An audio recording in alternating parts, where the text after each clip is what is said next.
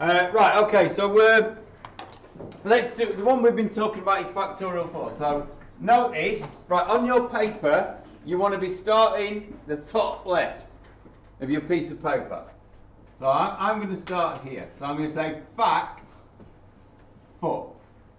Now what we're actually going to do, because the way I'm going to draw this is a bit odd, but what I'm actually going to do is I'm going to be showing me building the stack frame effectively, and that's what I need to do in order to keep tracing this through.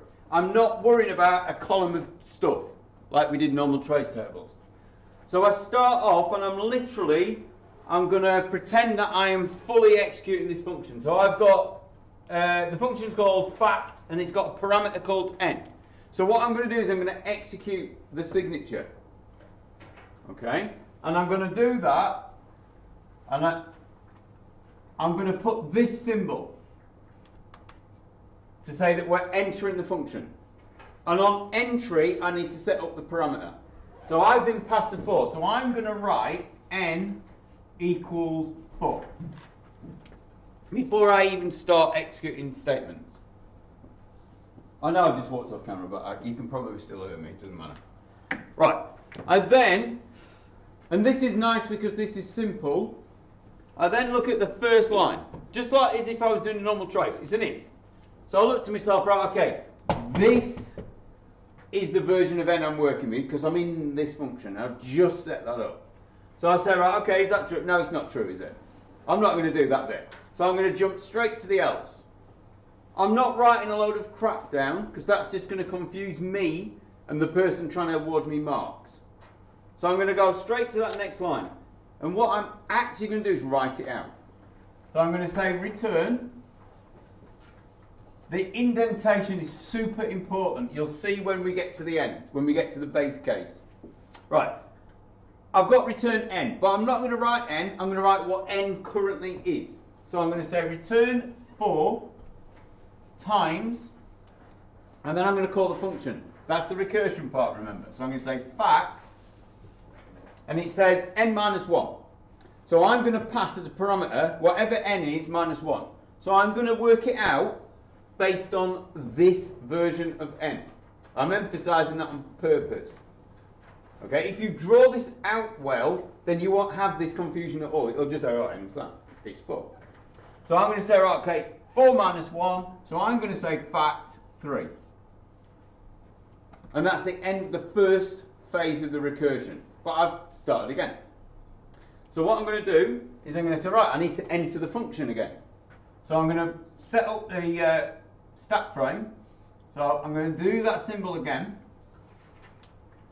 Just before I carry on, in order for the computer to evaluate this expression, we have to evaluate this function. So until this process ends, when I'm probably over here, I won't be able to start working out what any of the answers are. So it's like you don't know until the very end what the answer is. You can't even guess. Don't ever try and guess. If they give you a question and they say, here's something that's weird and made up and doesn't make any sense, what's the answer? You need to trace it through using this frame technique. All right? You can't guess it. Often what they'll try and do, they'll say, what is this program doing? You know, like we've had questions before where they say, right, well, just trace it through. What's it up to? What's it doing? And you can't work it out until you've got your data. Okay? Right, so I'm going to start this again, and I'm going to, first off, assign the parameters. So in this case, n is 3. Look at my if.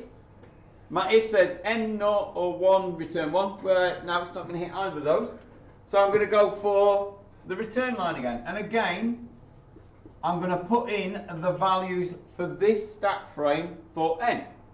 So I've got n is 3. So I'm going to say 3 times. I'm going to call the factorial again.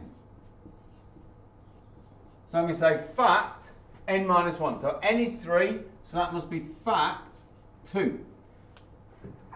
So you can see what the problem is. When you're trying to draw these, it's my fault really. I'm making these arrows probably too deep. All right, so the deeper those arrows, the further across I'm going to go. It's a balance.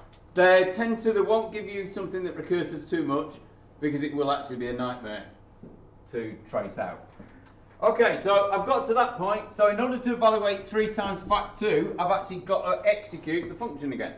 So I'm going to execute the function again. Right, so again, straight into the function, set up the parameters. So in this case, n equals 2. And remember, the parameter name is what I call that value I've been given so that I can refer to it. So you're seeing this physically now. Right, so n equals 2 does not hit the true part of the if again. So we're going to recurse. So we're going to say return. And then we've got n. So n, look it up, it's 2 multiplied by the factorial. So we're going to say fact, and it was n minus 1. So we look up n. 2 minus 1 is 1. Thank God for that. We're going to hit the base condition. And we should be able to then do the process that makes it all work. So again, in order to evaluate 2 times fact1, we have to execute or call the function. So we're going to call the function. Set up the parameter. So always look at your signature for your function. That's your starting point before you start executing any logic. So n equals 1. Right, okay, looking at that if this time though, if n equals 0, no, it's not that, or n equals 1. So as long as one of those is true, we get true. So we hit our return. So we finally get to the end of one of the functions. And we go, yes, we can get out of there. So we're going to say return 1. Now, this next step is crucial. We've now going to pass back the answer for fact1, which means we can evaluate that expression and return. So what we're going to end up doing now is cascade back. All right? Every time we return a value, we have got the piece of the puzzle we were waiting for so that we can evaluate an expression. So I'm going to return 1. Watch how I draw it. This is important. So I'm going to do that. I'm passing it back to where it was used. But what I'm going to do, I'm going to put the value on the little arrow. So I'm showing it being passed back. Now I can work out that expression. So I've got 2 times 1, which hopefully you all know is 2. So I'm going to return 2. So I'm going to gain, from my return statement, I'm going to go, but I'm going to write 2.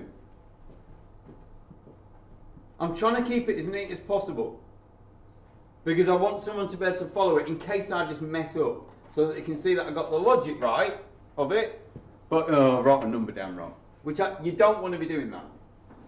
Right, so now I have got everything I need to evaluate this expression. So fact 2 was 2. So 3 times 2 is 6. So I'm going to return 6.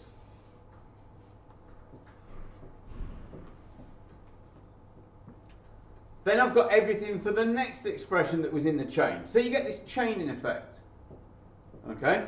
Every time we roll back from a recursive level, we're doing what we call backtracking. There's a lot of algorithms that complicate things that are called backtrackers. In fact, there's a maze algorithm that's called a recursive backtracker.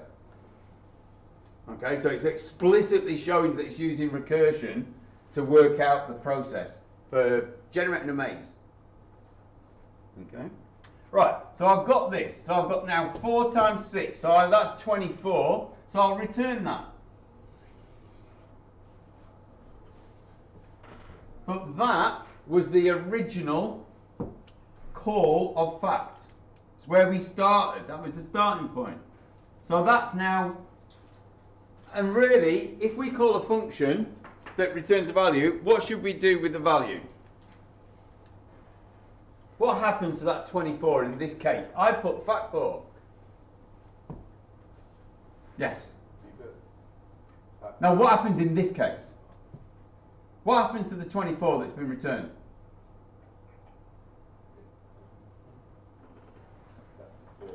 It gets thrown away! Because we don't want it. We haven't said do anything with it. Right, in all these other cases, the return value was part of something else, wasn't it? An expression. So it was used. But here, I just wrote fact 4. So it's like, the computer, if it was being sarcastic, it'd go, well, there's your answer, mate. Thanks for that. I could have been doing something else. I could have been calculating prime or something in the background, but you had me do this, and then you just chucked it away. Thanks for that. Cheers. You know, like when someone gives you, teachers do this sometimes, they might get given a piece of work, and the students handed it in like 6 months late, and says, oh, I've got that piece of work for you. I've had this happen to me. I've got this piece of work for you, and you go, like, thanks for that. Screw it, I'm chucking it in the bin. Same thing. That's what we're doing here. Okay? If I wanted to actually use that value, I'd have to store it. So I'd put an assignment in there. So like, okay, whatever comes back, stick it in C, and then I might print it out down here. I might say print C. But it's not wrong to just use a function to do something and not use its return value. Depends what you're doing. You might just be testing that it works and you're not bothered about what it produced. You just wanted to follow a process through or something. I don't know. Whatever. Okay, so unless you capture and store the return value, it does just get binned off. Not good. Right. Anyone got any queries about that? The process, it's all about clarity. And I know some of you have got issues with clarity when you're writing stuff down, but this is one of those things that you've really got to work on. Okay? We're showing clearly each function call, and we're showing that there's a separate set of data for n. So we've actually got what? 1, 2, 3, 4 different values for n, depending on which part of the stack frame we're in. Okay? In Visual Studio, you can see the call stack. It's called call stack. There's a window, and it'll show you what function called what function. When we have a go at coding some of these things up, you'll be able to trace it through, and you'll see the call stack growing. When you can get it to crash, you'll still see the call stack, but you'll see at what point, what value you got to before it crashed.